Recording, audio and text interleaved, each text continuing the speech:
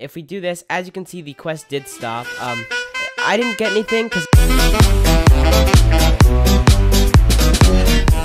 Hey guys, what's going on? My name's Wazz, and today I'm going to be showing you how to complete the new Thin Ice quest in Build for Treasure. So as you can see, this quest actually gives you 1,000 gold and 100 snow blocks, and that's very good because 1,000 gold is very good if you're just starting out, and it's actually very easy and very cheap to complete this quest. So this is probably one of the best quests to get yourself some gold.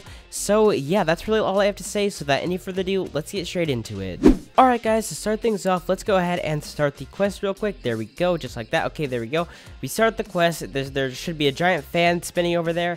So what we're going to do to start this off is turn off anchor block and then place a chair on the ground just like this. As you can see, anything you place will turn to ice, and that makes it very weak. That makes it about one hit, I'm pretty sure. So you want to avoid the rocks as much as you can. But anyways, we're going to sit in this chair and then place a glue block directly on top of the chair.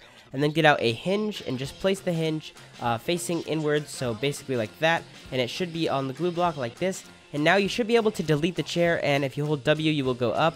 But you may be wondering how you control this. So if you're on PC here, you're just going to go ahead and turn on shift lock, and then when you press shift on your keyboard you should be able to control this thing. But if you're not on PC, if you're on mobile or something, all you have to do is zoom in, and as you can see, you can turn this thing, and that's how you do it on mobile, so this does work on mobile. Anyways, once you have this built, you're going to go ahead and fly over to this black wall. Now, you want to make sure you go through the first black wall, but only go through the first one, because you don't need to go through any of the other ones. Actually, you know what, before we do that, I actually want to go back and grab ourselves a pink candy. So if you have candy, I highly recommend eating candy, because it will really speed up the process. So I'm just going to go ahead and eat the pink candy that is, I guess it turned to ice, so it'll be chilly. But anyways, eat the candy, and as you can see, we're going much faster. So anyways, we're just going to fly into this wall. So we're going to fly through this wall, and it shouldn't break. If it does break, that means that this is actually patched. I don't know. Right now it works, and this glitch has been in the game for a very long time. So anyways, once you go through that first black wall, all you have to do is fly up through the ceiling, and you should be above the stages. Now that you're actually above the stages, you just go straight back. Make sure you're high enough to go over the bigger ones.